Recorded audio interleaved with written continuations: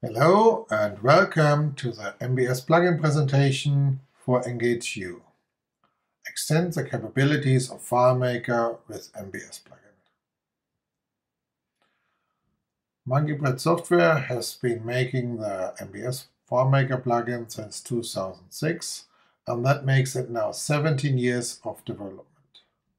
Over the time, we collected over 7,000 functions, and we are constantly adding new ones and improving the existing ones.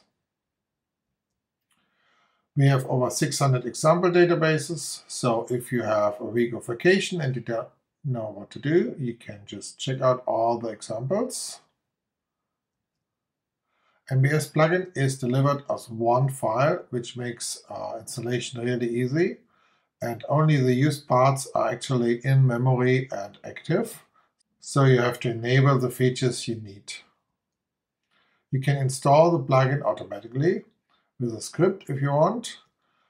There's an install plugin file, script step in FileMaker, and we have an example file on how to install it.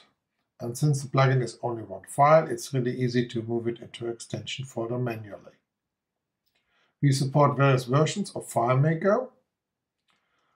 The current version supports FileMaker 22. And of course, we also support older versions. On Windows, it goes down to version 7, and on Mac, it goes down to version 8.5. And you may need older plugins for macOS because the current release requires macOS 10.13. And on Windows, we have a special version for Windows 7 if you need that one. So you can use our plugin with all FileMaker versions you may find. The MBS FileMaker plugin can be used in FileMaker Pro as well as Claris Pro on the client side on Mac and Windows. You can use the plugin on the server for both FileMaker Server and Claris Server. You can use it with Perform Script on Server, triggered scripts, with scheduled scripts, with WebDirect and Data API on macOS, Windows, or Linux. The FileMaker Cloud from Claris themselves doesn't support plugins, so you can't use them there, but you can find plenty of other companies to host your FileMaker server and install a plugin. We can use a plugin on iOS if you use a FileMaker iOS SDK to make your own branded version of FileMaker Go with your own name and icon, and then you can embed the plugin. If you use FileMaker Go, you can only use Perform Script on Server to trigger scripts on the server and use the plugin there. For example, to make a barcode on a server and then show it on FileMaker Go. The MBS plugin doesn't add 7,000 functions directly to FileMaker because that would make it very slow. So we define one central MBS function and one MBS script step. The first parameter is the function name, and this one can come from a calculation or from a field if needed. Please watch out for errors and use our MBS isError function to check the error state for the current thread. You can also look for MBS prefixes on error messages returned by the plugin. A lot of things use reference parameters for objects. So you may have a function like JSON parse, which gives you back a JSON object reference number, and then you pass that number to the format function and later to the release function. This way you can have one object referred by a number and use this object in many function calls. So let's update you on what changed recently this year. And we got about 300 new functions added and a lot of functions extended. The first big new topic is JSON. We have new functions for JSON query, search, and replace, which can be very handy if you work with JSON data. JSON query takes a JSON parse expression to find something in your JSON block, like here this expression looks for a note, and in an array finds the book with the matching price, and then picks the author as a result. So you can run queries against a bigger JSON block to find something. Also JSON search with JMIS path can be very useful to do similar searches and return your result, but it allows you to also pipe things and use sorting commands and other selectors to reformat your JSON output. And once you got the query to run, you can also use the replace function to find an entry and then override the field you found with a new value. Also, if you process a lot of JSON arrays, you may find it very useful to split them into a list, work on this list, and later join them back to a big JSON block. As you may know, Clara Studio uses MongoDB behind, and so can you if you have some MongoDB server to store extra database data. And with our plugin, you can connect to an existing MongoDB server. You can run queries to get data. In this case, those are collections, which mean tables, and documents, which means records.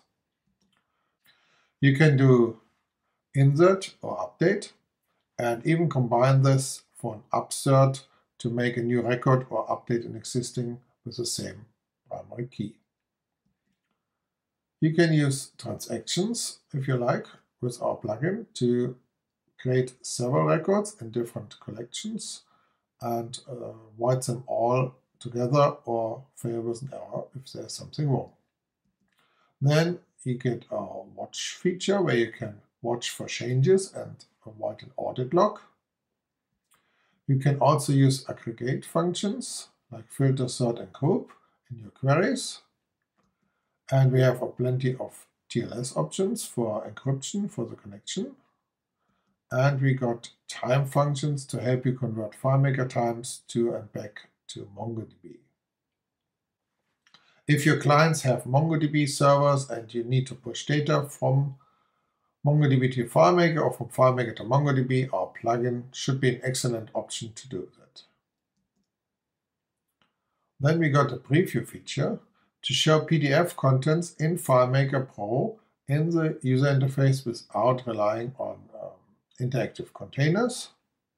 So we got an independent control from FileMaker from Windows and Mac, which also supports additional file types on macOS to, for example, show a Word file. And since this control is independent from FileMaker, it can, of course, stay on the layout even if you switch records. Then we have plenty of PDF functions. There's DynaPDF, our cross-platform solution to render, edit, merge, create, split, sign, optimize PDFs or extract images and text. We have WinPDF for Windows 10, which can query page sizes and render pages, as well as PDFKit functions for Mac and iOS, which also can do merge and split and extract text.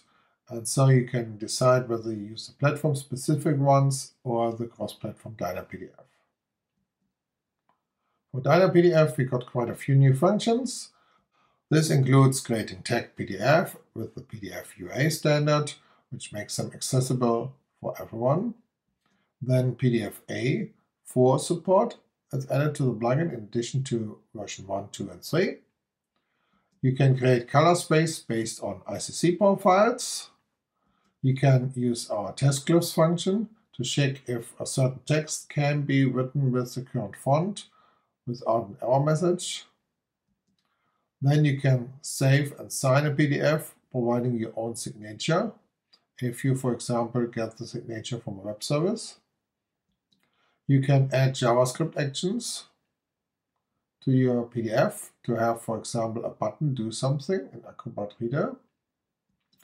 Please use the DynaPDF add JavaScript function for this, and then connect the action to a button or something else like an event. You can also create custom annotations appearances with our new create edit API function.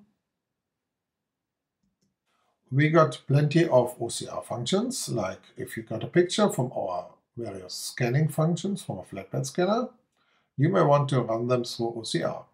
For this, we can use OCR with cross-platform library Tesseract, which supports over 100 languages. You can also use the Windows OCR functions for Microsoft using system libraries and the language installed for the user. And you can use the Vision framework for Mac and iOS and benefit from using machine learning to recognize text. And the Vision Recognize Text function is conveniently improved to use Vision on Mac and iOS and fall back to Windows OCR on Windows. So you have one central function to get text from a picture. Then we have curl functions. Curl is a universal library we use for all the HTTP, FTP, SFTP, email, and other functionality.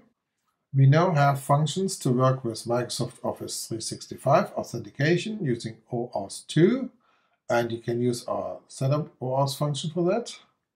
We also got WebSocket functions, and if you like to debug the plugin, you can query all the options set using our curl.options function and get a JSON back with all the options set.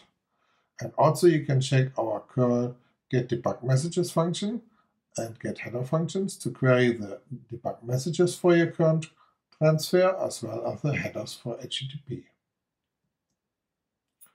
Then we got support for webhooks. Like you may want to create a webhook in FileMaker Pro or with an iOS app or even on a server. So you get a script triggered for incoming requests. You can trigger the request, of course, with our curl functions, with insert from URL, even from FileMaker Go, or through other tools like command line curl. This can be locally within the computer. It can be over the local network.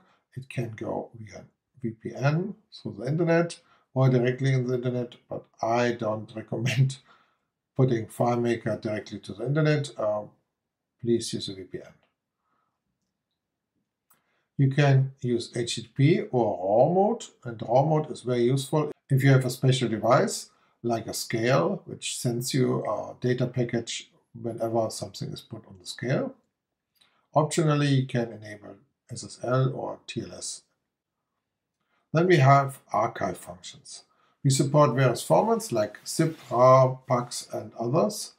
You can decide the compression level, what kind of encryption you like, and we support Unicode file names.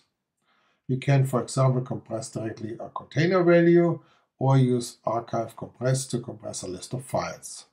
We got dynamical building of archives using the create function, and then you can loop through your data, call add text, add container, or add file, depending on what you like to add to the archive.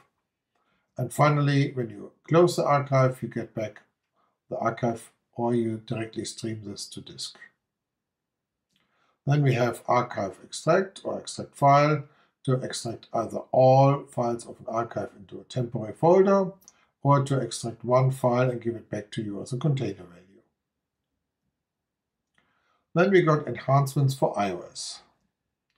So if you run your own iOS app on your iOS device, you may from time to time want to show your progress on doing something, so you can, in a script, use our progress dialog to show how things are going.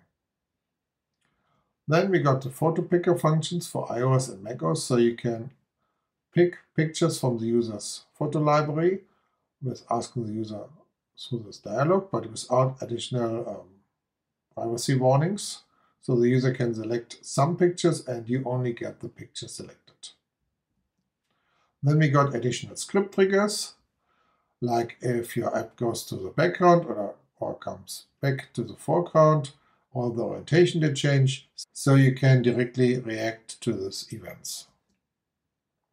We also got a swipe gesture recognizer, so you can have special actions happening in your app if the user swipes up, down, left, right, and, for example, switch a layout.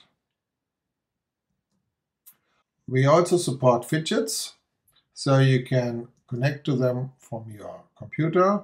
They provide several sensors, motors, measurement devices, scanners, and you can connect them directly to the computer, read the values in FileMaker, get script triggers when something happens, and a lot of projects get possible using the sensors. For example, you can build your own weather station if you like. Or you can automate something in FileMaker. So if someone turns on the light or puts an RFID card on the scanner or touches something or moves a slider, your FileMaker app can react. So if you distribute a solution using MBS Plugin, you may be interested in bootstrapping it. And for this, you can load a JSON file, which currently is on this URL. And once you loaded it, you can parse it. You can find the URL for the file you need, and then download this file. For example, here, the Windows plugin.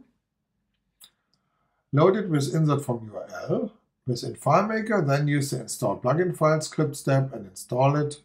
And this can greatly help you to automate the installation of the MBS plugin. The JSON file currently looks like this, but there may be a new format coming with more keys for more vendors. So we'll see how this goes, but the current file looks like this. So you have the Mac, the Linux, the Windows, and even the iOS versions. So you can automatically download the current plugin version and install it. Then this year we got quite a few important upgrades. So it's very important to stay up to date with the plugin, because we update libraries that are included with the plugin. For example, OpenSSL 3 is now added to MBS plugin. It provides new zippers, so you can have more secure transfers by using newer, more secure zippers and no longer using older, less secure ones. Also, libraries like curl get frequently audited for security problems, and there are important bug fixes about possible crashes you could have in FileMaker, or someone could hack curl or OpenSSL, so you want to stay ahead and use the latest versions.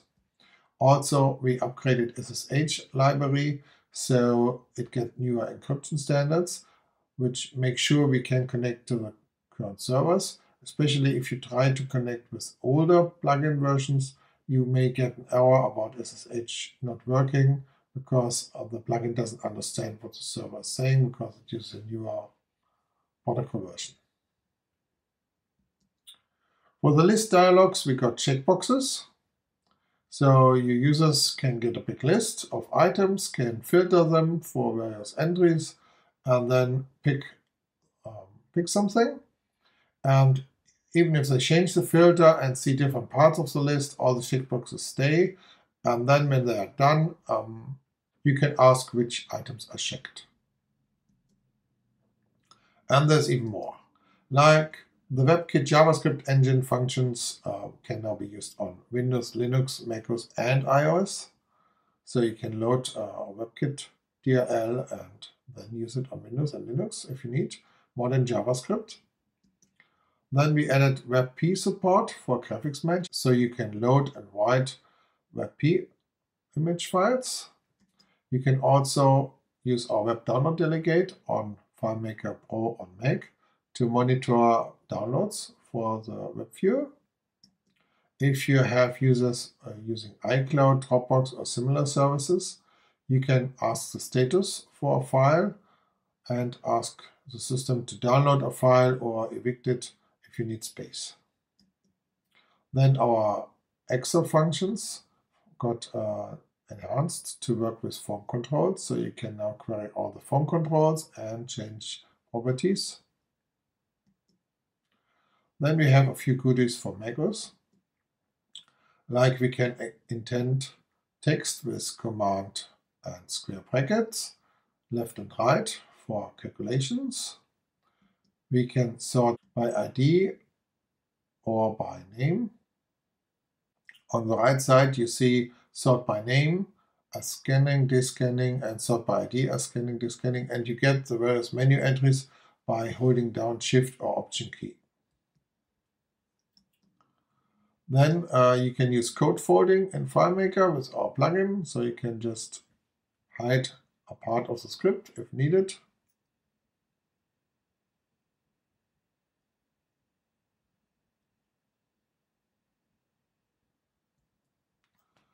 And in the debugger, we can show you in a tooltip the values for a variable or field. And using the context menu, you can copy the value if you need. We have auto-completion for variable names.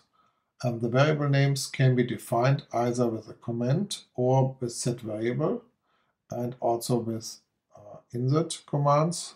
So the plugin can find a lot of variable names and then show them to you in our drop-down menu.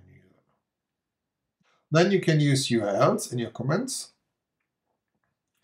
So you can put a link for your documentation, for a wiki page or whatever into your script, and then you get this little arrow there with a Earth picture to open the browser and go to the URL.